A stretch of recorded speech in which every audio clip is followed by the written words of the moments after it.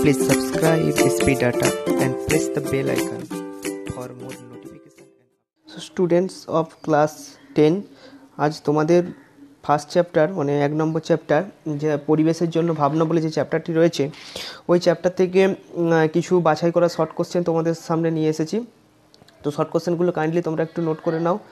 বায়ুমণ্ডলে কোন গ্যাসের পরিমাণ সবচেয়ে বেশি? বায়ুমণ্ডলে নাইট্রোজেনের পরিমাণ সবচেয়ে বেশি, প্রায় 78%। নেক্সট কোশ্চেন দেখো, রাসায়নিক গঠন অনুসারে বায়ুমণ্ডলকে কয় ভাগে ভাগ করা যায়? রাসায়নিক গঠন অনুসারে বায়ুমণ্ডলকে 2 ভাগে ভাগ করা যায়, একটা হচ্ছে হোমোস্ফিয়ার, 2 হচ্ছে হেটেরোস্ফিয়ার। এটা কোশ্চেনটার সঙ্গে অ্যাড করে নেবে এবং কি কি, ঠিক আছে। নেক্সট কোশ্চেন দেখো, এইটা কি গেল, এটা হচ্ছে রাসায়নিক গঠন। নেক্সট কোশ্চেন দেখো, উষ্ণতার তারতম্য অনুসারে বায়ুমণ্ডলকে কয় ভাগে ভাগ করা যায় ও কি কি? না, উষ্ণতার তারতম্য অনুসারে বায়ুমণ্ডলকে 5 ভাগে ভাগ করা যায়। 5টি ভাগ হলো কি? ট্রপোস্ফিয়ার, স্ট্র্যাটোস্ফিয়ার, মেসোস্ফিয়ার, থার্মোস্ফিয়ার এবং এক্সোস্ফিয়ার।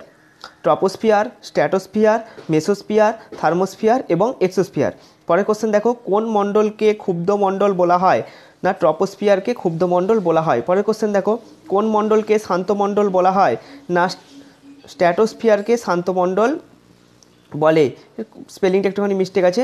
পরের কোশ্চেন দেখো, প্রতি 1 কিলোমিটার উচ্চতা বৃদ্ধির সঙ্গে সঙ্গে ট্রপোস্ফিয়ারের তাপমাত্রা কীরকম পরিবর্তিত হয়?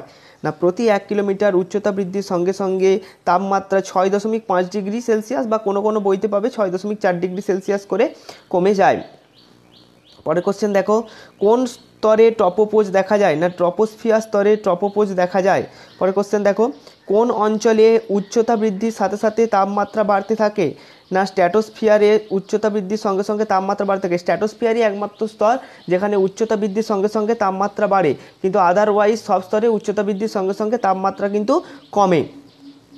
আচ্ছা, কোন স্তরের তাপমাত্রা সব থেকে কম? না, মেসোস্ফিয়ার স্তরের তাপমাত্রা সব থেকে কম এবং এর তাপমাত্রা প্রায় -140 ডিগ্রি ফারেনহাইট পর্যন্ত কিন্তু নেমে যায়। -140 ডিগ্রি ফারেনহাইট পর্যন্ত কিন্তু চলে আসে, এতটাই কম। পরের কোশ্চেন দেখো, বায়ুমণ্ডলের কোন অঞ্চলে ওজোন স্তরটি দেখা যায়? মানে বায়ুমণ্ডলের কোন স্তরে ওজোন স্তরটি দেখা যায়? না, স্ট্র্যাটোস্ফিয়ার। দেখো, সরি টু সে যে প্রত্যেকটা জায়গায় এই স্ট্র্যাটোস্ফিয়ার স্পেলিংটা ভুল আছে, এই স্পেলিংটা তোমরা একটুখানি ঠিক করে নেবে। নেক্সট কোশ্চেন দেখো, বেতার তরঙ্গ প্রতিফলিত হয় কোন স্তর থেকে? না, আয়নোস্ফিয়ার স্তর থেকে বেতার তরঙ্গ প্রতিফলিত হয়। খুব ইম্পর্টেন্ট কোশ্চেন কিন্তু এটা, কোন স্তর থেকে বেতার তরঙ্গ প্রতিফলিত হয়। তোমরা কিন্তু এটা একটু নোট ডাউন করবে, কোন স্তর থেকে বেতার তরঙ্গ প্রতিফলিত হয়। পরের কোশ্চেন দেখো, মেরুজ্যোতি দেখা যায় কোন স্তরে? না, আয়নোস্ফিয়ার স্তরে মেরুজ্যোতি দেখা যায়, ওই স্তরেই কিন্তু মেরুজ্যোতি দেখা যায়। পরের কোশ্চেন দেখো, আচ্ছা এখানটায় একটুখানি কর্ফ হয়ে গিয়েছে।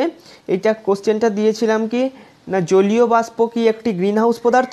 উত্তরটা হবে হ্যাঁ। তোমরা একটু লিখে নাও, জলীয় বাষ্প কি একটি গ্রিন হাউস পদার্থ? উত্তরটা হবে হ্যাঁ, জলীয় বাষ্প একটি গ্রিন হাউস পদার্থ। নেক্সট কোশ্চেন দেখো, তাপন মূল্যের এসআই একক কি? তাপন মূল্যের এসআই একক কিলোজুল পার গ্রাম। পরের কোশ্চেন দেখো, পৃথিবীর গড় উষ্ণতা প্রতি বছর কত ডিগ্রি করে বৃদ্ধি পাচ্ছে বলে মনে করা হয়? প্রতি বছর 0.05 ডিগ্রি সেলসিয়াস করে বৃদ্ধি পাচ্ছে, কিন্তু বিশ্ব উষ্ণায়নের কারণে এমনটাই মনে করা হচ্ছে। পরের কোশ্চেন দেখো, কয়লা ও ডিজেলের মধ্যে কার তাপন মূল্য বেশি? অবশ্যই ডিজেলের তাপন মূল্য বেশি। আবার যদি তোমাকে জিজ্ঞাসা করে কয়লা ও পেট্রোলের মধ্যে কার তাপন মূল্য বেশি, তখন পেট্রোলের তাপন মূল্য বেশি। পরেরটা দেখো, সৌরকোষ তৈরির মূল উপাদানটির নাম কি? মানে কোন উপাদান দিয়ে মূলত সৌরকোষ তৈরি হয়? সিলিকন। হ্যাঁ, এখানে কিন্তু সিলিকনের সঙ্গে আর্সেনিকও মেশানো হয় কখনো কখনো, ঠিক আছে। তো আবার সিলিকনের সঙ্গে বোরন মিশিয়েও কিন্তু দুটো আলাদা আলাদা স্তর তৈরি করা হয়, কিন্তু মূল যে পদার্থটা কাজে লাগে সেটা হচ্ছে সিলিকন, ঠিক আছে।